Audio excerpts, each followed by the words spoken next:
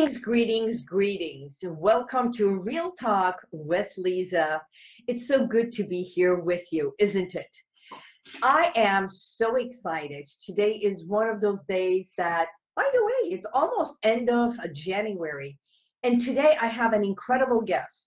Not only an acquaintance, but a friend, someone who's a leader, someone I think a lot of women, young girls would aspire to be. Oh, yes. So with no further ado, I would love to introduce my guest, Yasmin Beers.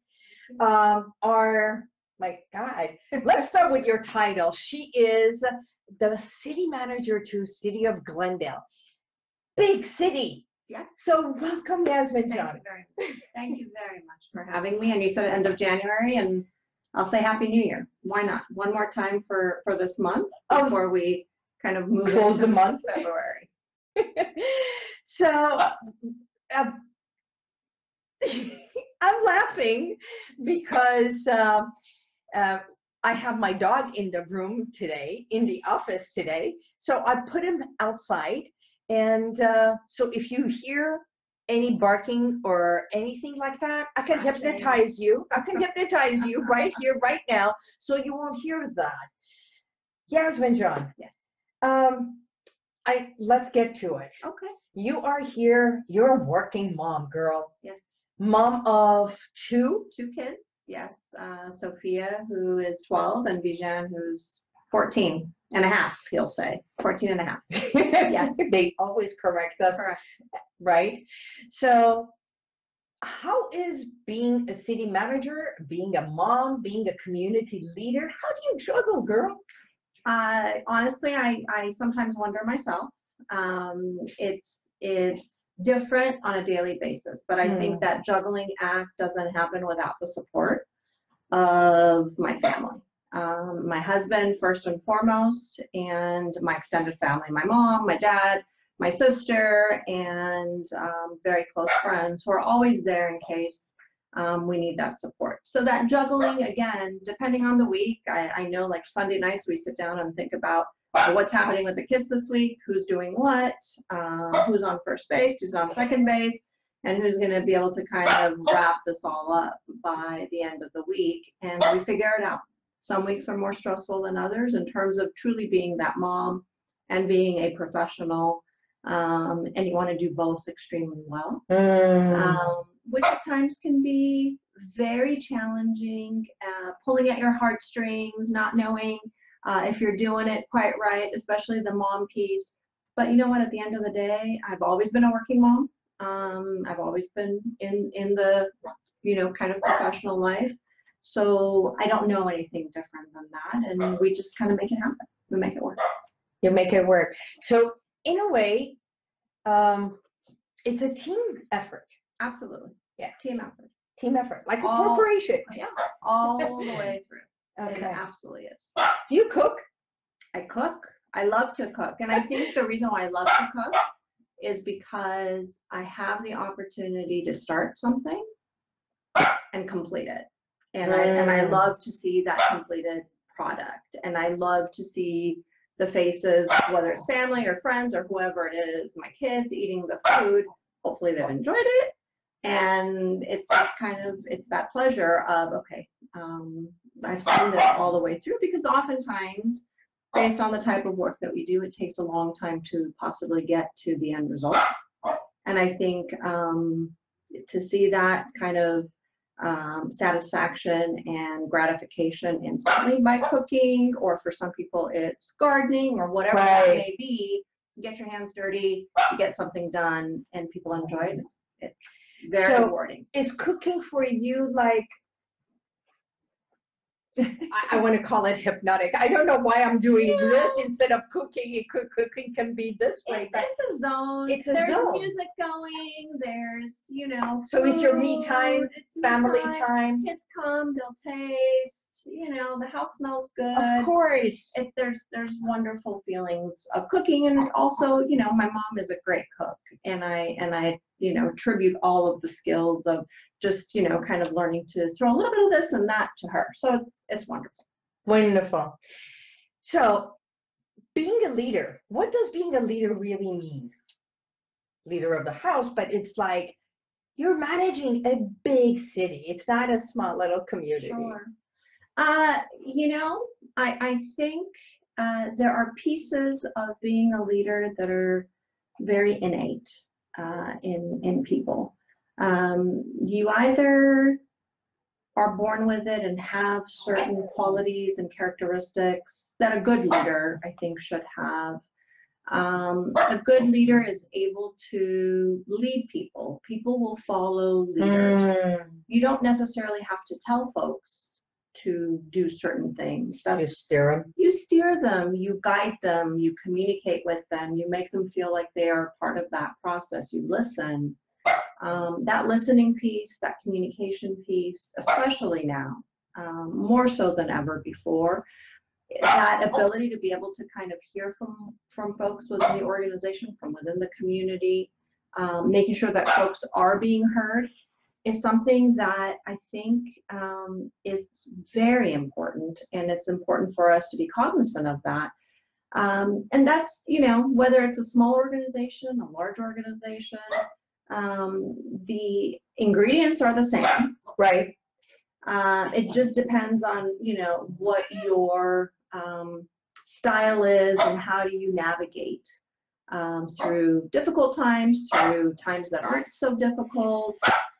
There's lots of pieces to it, but I guess it's years of experience. For me, being part of the organization within the city of Glendale for 33 plus years. That's right. You started. Yeah.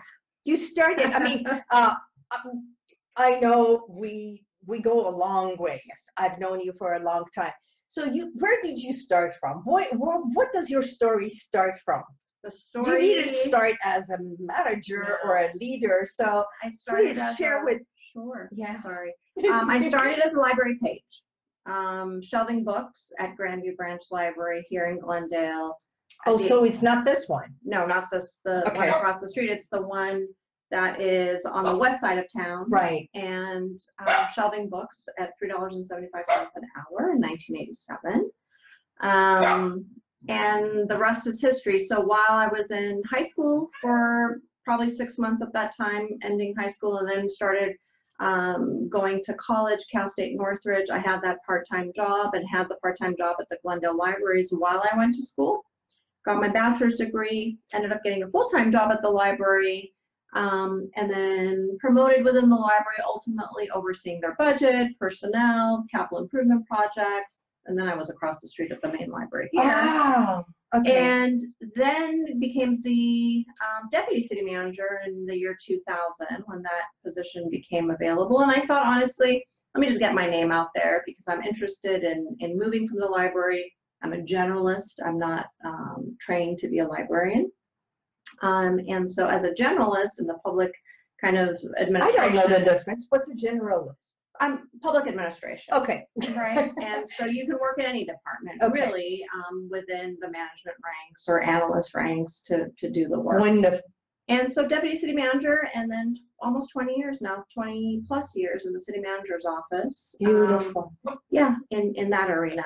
And I knew in middle school I wanted to be in the public sector. Okay. I knew in middle school. Now, did I exactly know what? So your dream and aspirations was not to be a leader of a city, but you wanted to give back to my community. Beautiful. Service. Service is always at the core of what I've done professionally, what I've done in terms of volunteer work. And you have been a leader in many organizations. Okay. That's been a part. I'm going to open the door for Winston. Just going to say, you mind? Not at all. Come on, Winston. And here's Winston. All right. Good. Now we're going to stop this. All right. So thank you for doing this. And when we are thinking about outside of the box, are you a more organized person, or are you creative, thinking outside of the box? What can we do that makes changes, becomes better? So personality-wise, I'm more of a, you do personality tests throughout your career. Of course. And the most recent one we did was colors. And I ended Oh, up being an orange. And so it's the visionary, it's outside the box, it's yes, we can, and pointing to it and saying that's what we're going to do. But I have folks on my team, which is very important, who are not all orange, right? They are very technical, they're very analytic, who will tell me, okay, great, you want to do that, but we have to go through all of these steps to get there. Or they'll tell me there's absolutely no way we can get there now based on some of the scenarios that may be at hand. And so it's funny, I had a meeting with all of our managers last week, and we do it on a quarterly basis, and it's 200 plus people.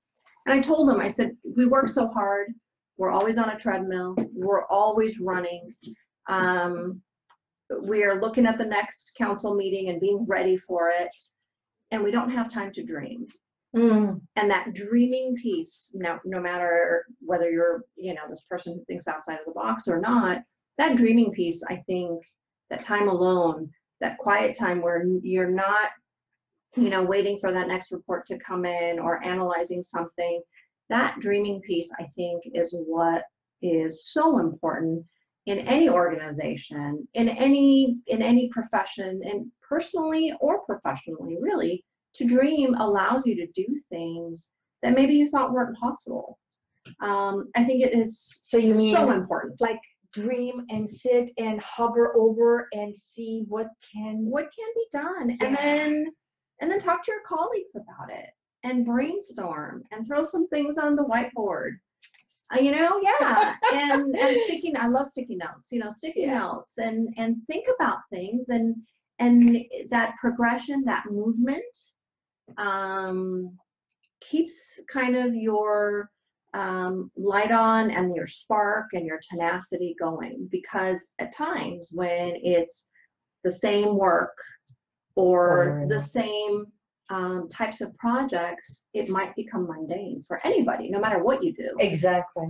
So to keep that spark alive, I said, allow yourself 15 minutes, half an hour, a week to dream and jot it down. You may come to it a year from now, you may never come to it, but you may come to it and something great may happen. You never know.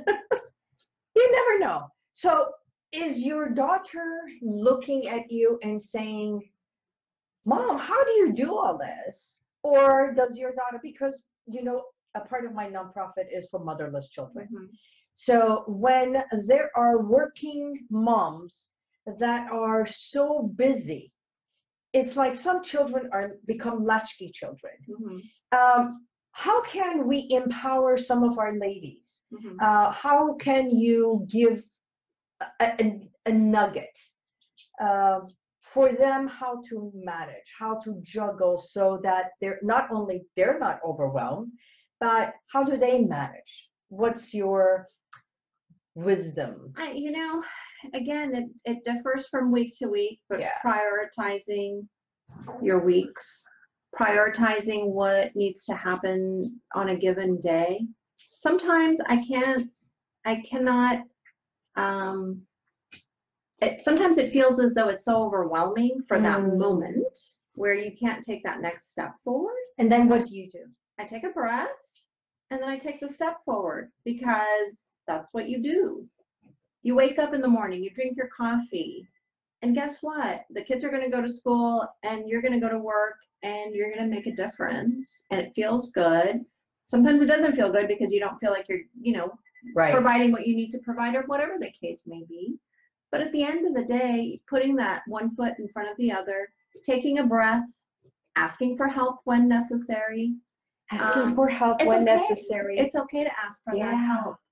None of us can do it alone. No one is a Wonder Woman or a Superman.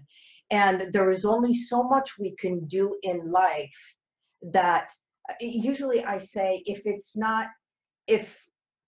when we do over and over and we are not giving ourselves a break, the body will shut us down. Absolutely. Absolutely. Yeah. The body will say enough is enough, whether it's the headache that comes on or the backache or whatever the case may be. The body will tell you when enough is enough, when you haven't taken a little bit of time for yourself. I had the opportunity to speak to the character and ethics leadership Right. group last week. Lovely juniors and seniors, and so profound in terms of a lot of the things that they were talking about. And I got to speak with them for about a half an hour, and honestly, for the ability to be able to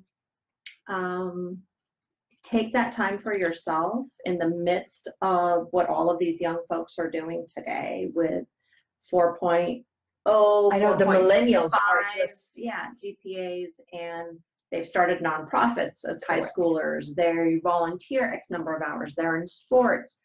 But if they don't take that time for themselves, whatever it is that they need to do to decompress, right, quiet time, you know, it's overwhelming for them as well. And it was amazing sitting down and talking with some of them. And the importance, I think, of this generation, especially, you know, my kids growing up and beyond, is they all have a sense of community. They have a sense of wanting to belong. They have a sense of wanting to be heard. And I think they also have a sense of the importance of platforms, meaning any sort of, you know, you and I are having a conversation, you have a platform that you do in terms of communicating with folks. Right. And how do you utilize that time in a manner that's productive, that's necessary, that's not wasted? Correct. That somebody, if they get a little nugget out of it, then it's not wasted. And that's huge. That's huge. So the millennial, and where do you see the next generation? What do you see our city becoming? Is it becoming more millennial? Because we have a lot of condos and apartments and everything. So do you see more fast yuppies coming and the millennials coming and the seniors are going up into the hills? Not necessarily. Okay. I think what you see, you know, it all depends. The demographics of our downtown has clearly changed in the last 10 years. Yeah. I think there is a level of hustle and bustle here in Glendale that you didn't have 15 years ago. There's a level of energy and vibe. Putting aside whether folks like the architecture of some of the buildings that have gone up, putting all of that aside, because there's different opinions about what downtown looks like. And I mean downtown meaning central, brand, and all that. And I respect all our of downtown. That. Yes, our downtown to me is Glendale. Glendale downtown. I don't mean any other city. I mean, is there any other city around us? No, it's Glendale.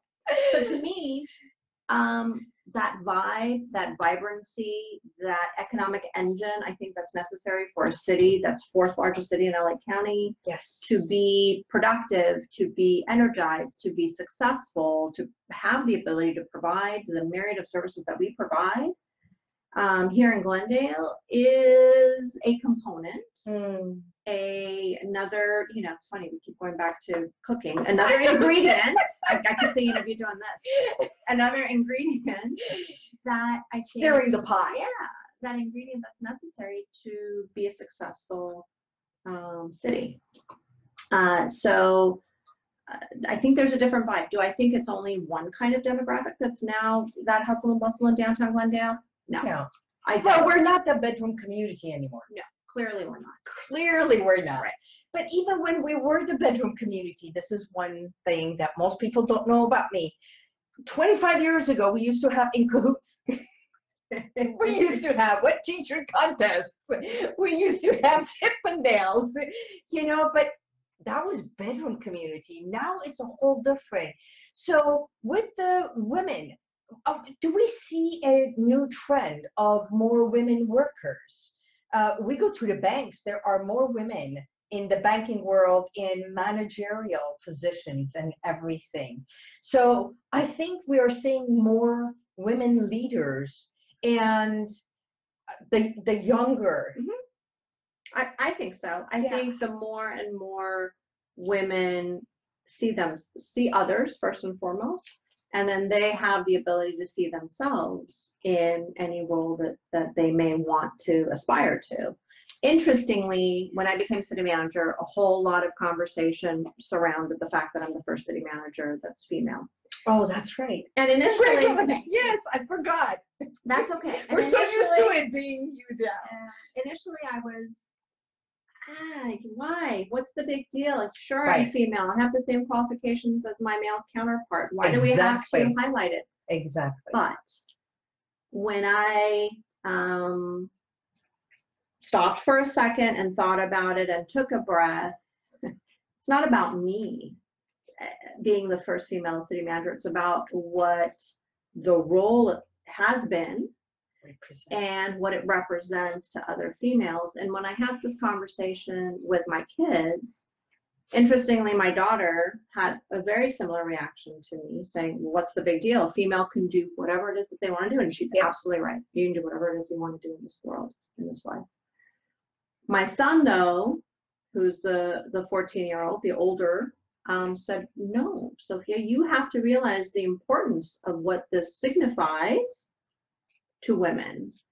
She saw it as a female, she saw it as, I can do it. I can do it, which is fantastic. Of course. But that's also upbringing. It's what she's exposed to, but not everyone has the opportunity to have that exposure. And so for those who may not have that exposure, who, you know, may have that opportunity to see somebody in a role that they didn't necessarily think a female could have, you know, they can see a female in that. And I think you see that more and more. And so it's very healthy and it's very exciting. So the opportunities are there. If you dream it, you want it, go after it. Absolutely. Thank you. Absolutely. One should, that's one of the things I talk to all my clients, especially the young teens, when they say, but I'm an introvert. And I say, you can be an introvert and be a go-getter. Mm-hmm. Absolutely. Right? Because having the confidence to do a project, to do a job, to be a leader, and then you come home and you go into your own cocoon, and I'm an introvert, and yet most people see me as an extrovert because you I are can not an introvert. I like to call myself, I like to do a lot of things, but I pick and choose where I am, what I do, and then I love my me time and my cocoon time. Right. That's where you get your energy, right? Oh yeah. You have I to energize when I am in silent mode. I'm not constantly speaking. Even sometimes in my home or even office, there's absolutely no sounds, no background, no radio, nothing happening, because silence to me. So what gives you energy other than cooking? People give me energy. So as much as I'm an extrovert and as much as I really get my energy from people, I too need to recharge. And my recharge is when the door opens into my home and I walk in and I'm with my family and whatever that means. Right. Whether it's watching a movie and having hot cocoa, or it's reading a book, or it's sitting in silence, or it's listening to music, or it's cooking, whatever that is the recharge for me that I have to have. And I will go with people. But we all need a little bit of recharge. And for me, it's just once that door opens and I close it for a period of time and just to decompress a little bit. Beautiful. What books or who has been the biggest influence in your life or career? Biggest influence for my career? That is... Or life. But I like to have your career. Sure. Yeah. A number of touch points, I think, for me in terms of influencers in my life. A number of people I have worked with here in the city of Glendale have influenced me in a positive manner to know. Like being a guide? Being a guide, yes, to a certain extent, but also knowing what pieces I really like and what I may not aspire to do or be. Right.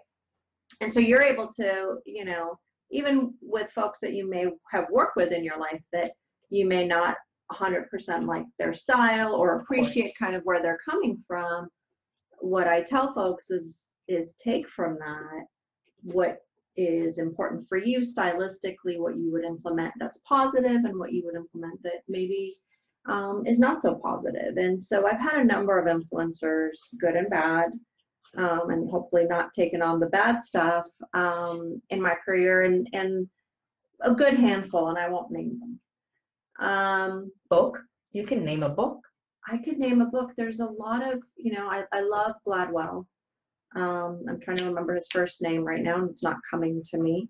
Okay. And I just picked up his last book, and it's about, and I'm forgetting the title too, but it's about not judging people when you don't know what their story is at the end of the day. And that's what it's about. I love it.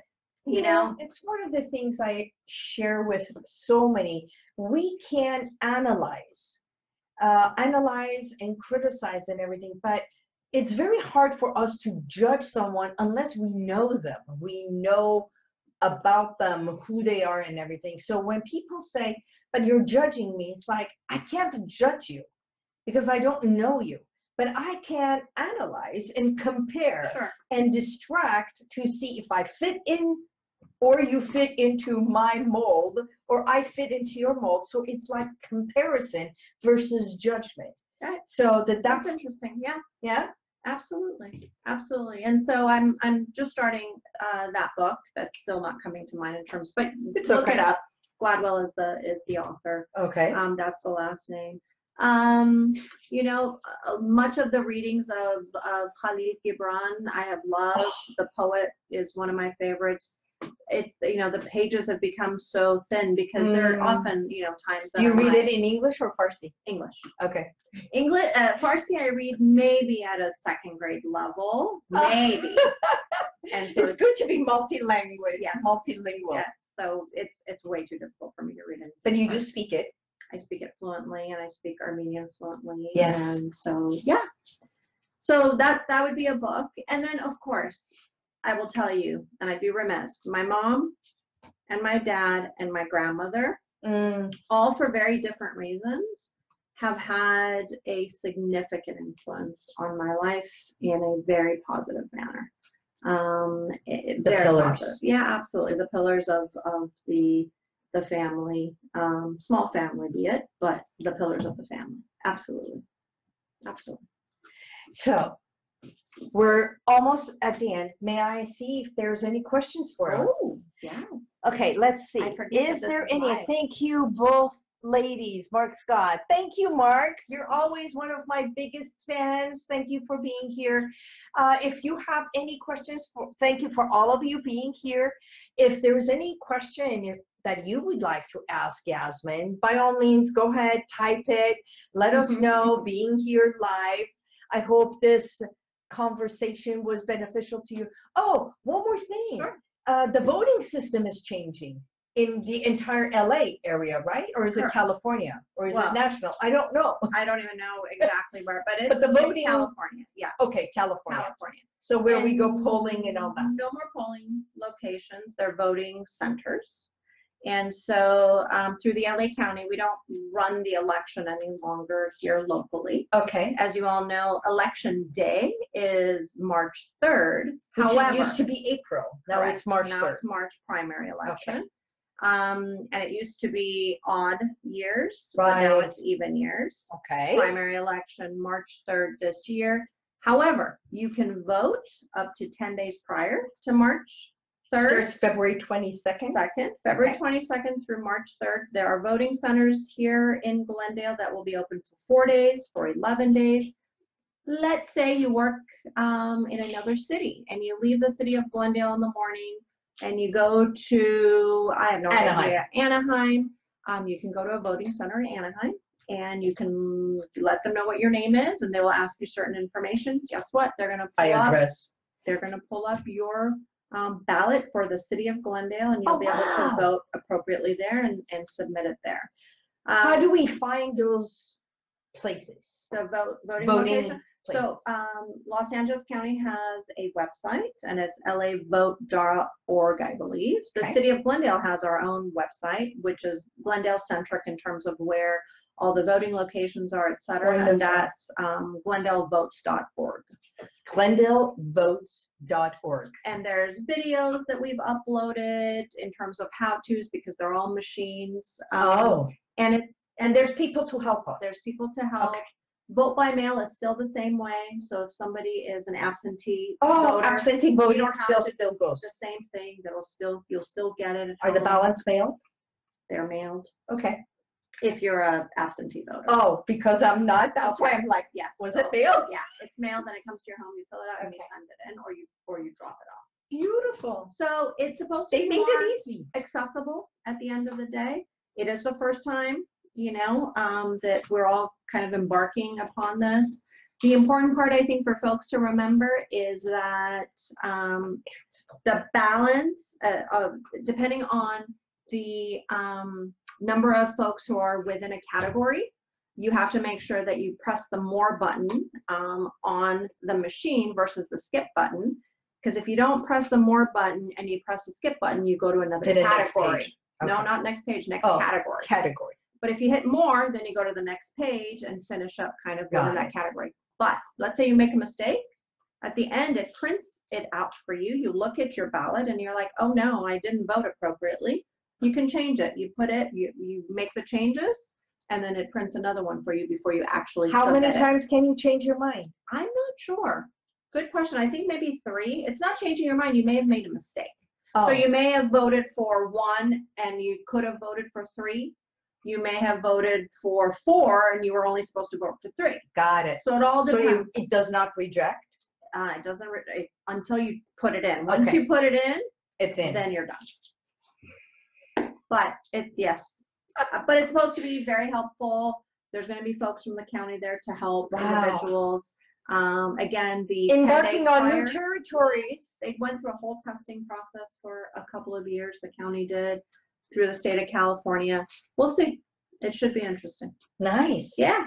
Nice. That's right. So at times as this that we have come to the end, I usually close with one thing. Please complete the sentence. Oh boy. Should you tell me this? I know. Yasmin is grateful. Oh, grateful. Thank you. I am grateful for you to take time away from your busy schedule. Sometimes this lady is the most gracious giver that most people don't realize. Talk about giving. I saw something that I know it's forethought everybody's mind, Kobe and everybody else who just in the plane crash. But there was a beautiful saying that he had, and it said, invest in your people, don't give. Don't just give, invest in them. So with that, thank you for investing, carving out half an hour of your day to be here, to be with our viewers, and they can always find you at city office, the city of Glendale, managing this beautiful jewel city of ours. And with that, thank you for being a part of Real Talk with Liza. God bless you, and may the universal light surround you at all times. Goodbye. Thank you. Wonderful. Wonderful, wonderful. Bye-bye. So how does this work? That's it. We ended right here, and we ended right here. Bye-bye.